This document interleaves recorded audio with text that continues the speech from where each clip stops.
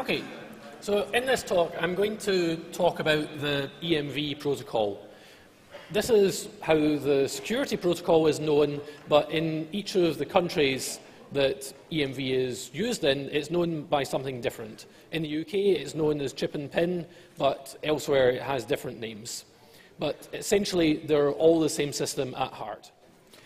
The system was developed by Europay, MasterCard and Visa, and that's where this name's come from. And it's used pretty much all over the world. The only exception is the US. It's used for both credit and debit, although not all countries use that. And it's also used for both point-of-sale and ATM transactions. So the overall scheme is smart card payments. And as of this year, there are 750 million cards currently deployed. That's comparable to the number of internet-connected computers.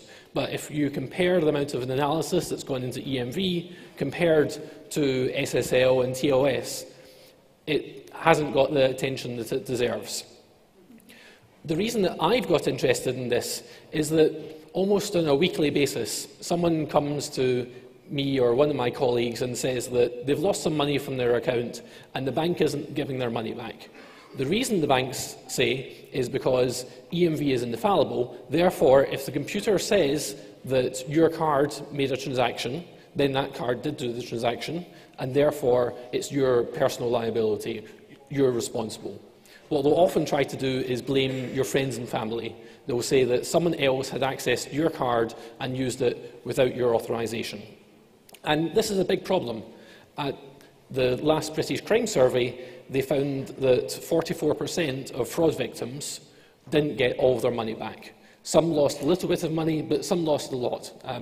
I was talking to one just a few weeks ago who lost £10,000 and the bank haven't refunded them. So to understand how well chip and pin is doing, we can look at the fraud figures. Here, the UK is quite good because they publish quite detailed figures on the losses to the industry. And what we're mainly interested in is the period during which chip and pin was deployed. So it started in about 2002, but cards are expensive, and the bank didn't want to replace everyone's cards all at the same time, so they rolled out gradually, and the rollout was complete by 2005. I'm going to look at three different types of fraud. The first is counterfeit. This is someone making a copy of your card and then using it for fraudulent purposes. Then there's lost and stolen, where someone steals the card from you. Either they mug you, or they find your bag, or break into your car, get your card somehow, and then use it for purchases. And then finally, there's mail non-receipt. This is where the bank is sending you the card, and then the fraudster takes it out of the mail, or redirects it somehow, and then uses that card for fraudulent purposes. The chip and pin system is designed to defend against all of these, but in different ways. The chip has a cryptographic key which is used for carrying out the rest of the protocol. And the chip is designed not to release this key. And that makes these cards harder to copy compared to the magstripe system that came before. So the chip tries to protect against counterfeit fraud. But it doesn't protect against lost and stolen because obviously someone who has the card has the chip. So that's why the PIN was introduced, to prevent lost and stolen cards and mail non-receipt. In order to carry out a transaction with a chip and PIN card, you have to type in the correct PIN, or at least that's what was hoped. So if we look at how well these two measures have done, it looks fairly good in terms of the PIN. So lost and stolen has gone down, and mail non-receipt has gone down. But in terms of the chip, it's not quite as good, because as the chip and PIN system was rolled out, fraud went down initially, but then it started going up as the criminals started to adapt. I talked about this in 25C3, where I showed that it's possible to put a paperclip into one of these devices and then read someone's card number and their PIN, and then use this to create a fake card. And that's exactly what criminals have been doing. But now if you look at card-not-present fraud, that was something that chip and PIN was not designed to defend against. Card-not-present is internet orders or mail orders. Any sort of transaction where the card is not being physically presented to the person you're buying something off. And here you can see that fraud rocketed. As criminals found out that they weren't able to carry out their old types of fraud, they adapted. And then they did things like phishing attacks, where they would send you an email and ask for some card details, or do any number of different things, such as breaking into merchants and getting card numbers from them, and then using these for fraud online. So overall, the fraud figures after the introduction of chip and PIN was that fraud increased. But things started changing last year. For the first time ever, card-not-present fraud went down. One suspicion of why this was is the banks introduced something called Verify by Visa. MasterCard has a similar system called Secure Code. And here, you have to type in a password when you're going through the final stages of your online transaction. And that means that if you just get someone's card number, then that doesn't necessarily mean that you're going to be able to carry out online transactions. But it's not just the card-not-present fraud that went down. Last year, counterfeit fraud went down. And again, this is the first time ever, except just after the introduction of chip and PIN. Here, the reason is believed to be that although chip and PIN was introduced many years ago, it wasn't mandatory. It meant that if someone could steal your card details, for example, as I demonstrated, taking them out of a chip and PIN terminal, you might not be able to use those, you wouldn't be able to use those details in the UK, but you could take them abroad. What's happened now is it's much harder to use a non-chip and PIN card outside of the UK or outside of the country it was issued. The bank will quite likely turn it down unless you've told them that you're travelling. So that made life harder for the fraudsters. And if we look at the fraud figures overall, it starts to look fairly positive last year. The exception is online fraud. That's the blue line at the top. That's the only one that's been increasing. And I talked about that at last year's CCC, that even though many of the UK banks have deployed a system for doing using your EMV card for online banking authentication, it's not working all that well because fraud has continued to increase. The only time it decreased was in 2007, and that was because one bank was responsible for over 80% of all fraud. They just didn't have a good enough security team, and 2007 was the year that they managed to get their act together. But since then, it's just been increasing again. Now, this starts to look fairly positive. Some fraud's gone down, some fraud's gone up, but the overall figures is gone down. In 2008, it was £704 million, and in 2009, it's 529. But this picture only tells part of the story. This figure only lists losses to shops and losses to the bank. It doesn't include that 44% of customers who don't get their money back. So could there be a change there? Well, once, for example, the Verify by Visa system was introduced, not only was this extra password added, but also the terms and conditions were changed. And here's an extract from one of them, from the Royal Bank of Scotland. They say that you understand that you're financially responsible for all uses of RBS Secure.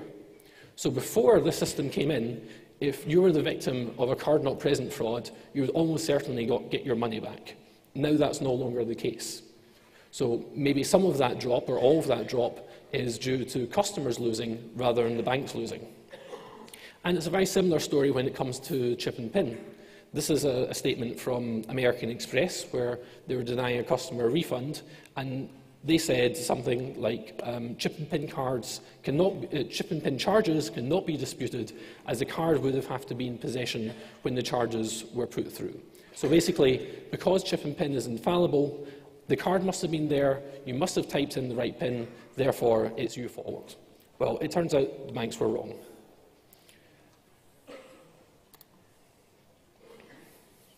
We will stay with the question of money because most of us don't think twice about paying for something in a high street shop by keying in our PIN.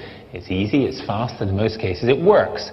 But scratch a little under the surface and there are persistent reports of people who say they've been the subject of fraud of one kind or another on their credit card or their debit card. Now a team of computer scientists at Cambridge University has found a flaw in chip and pin so serious they think it shows that the whole system needs a rewrite. Our science editor Susan Watts has the story. We have to question the entire architecture that surrounds chip and pin. It really is time for a closer look to be taken at this whole area. This flaw is really a whopper.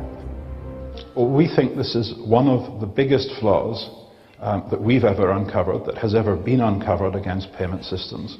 And, you know, I've been in this business 25 years. This is a flaw on a system that's used by hundreds of millions of people, by tens of thousands of banks, by millions of merchants. So how does the attack work? Essentially what it does is exploit a flaw in the chip and pin system that allows the terminal to think that a correct pin was entered and the card to think that a signature authorized the transaction. So at the end, the receipt says verified by PIN. The bank is going to think that the PIN was entered correctly, but the criminal actually did not know the PIN. Cambridge University gave us permission to see if the attack works in real life. The team set up in one of the university's cafeterias. We obviously don't want to give out too much detail, but in simple terms, SAR is hooking up the stolen card to a chip. This is controlled from a laptop and runs software written by the team. All of this is hooked up to a fake card which slots into the actual shop terminal. The kit wouldn't have to be this big. The team's already working on miniaturizing it into a unit the size of a remote control. SAR has a trick up his sleeve. His dummy card has a concealed cable running up his arm to the kit in his backpack. So will it work? He doesn't need to know the actual PIN from the stolen card. Any combination should do. The stolen card is getting a message that the purchase has been authorized by signature. This mismatch should allow the transaction to go ahead. And yes, it does. The printout states it's been verified by PIN. In fact, SAR tried a handful of high street debit and credit cards, keying in 0000 as the PIN, and it worked every time. So is this attack happening in the real world? The Consumers Association thinks chip and PIN has helped to bring down instances of card crime, but many cases remain unexplained. It's very difficult to quantify exactly how big this problem is. What we do know from our investigations is that, say, around 14% of consumers on a representative basis will have said that they have suffered some kind of financial loss which they believe is through fraud. The percentage of that which is actually from this type of potential problem with chip and PIN is something that's a lot less clear. What we do know is that we do have cases that are brought forward from individuals which seem quite persuasive. We understand that behind the scenes, some of the banks are already working on fixing this flaw, but they obviously haven't all fixed it yet, because the banks didn't alert any of us to the purchases we made using the Cambridge attack, our cards, and a PIN of 0000.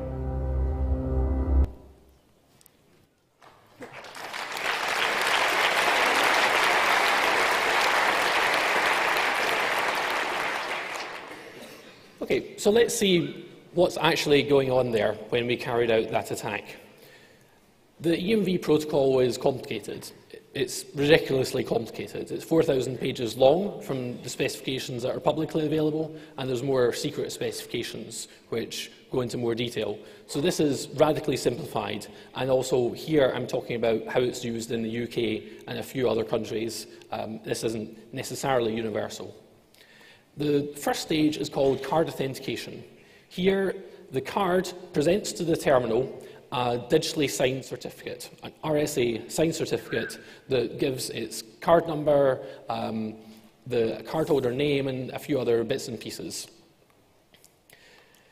Then the customer is asked to enter in the PIN, and then the terminal sends to the card the PIN exactly as it's been entered by the customer. The card checks whether it's correct and then sends a yes or no answer back.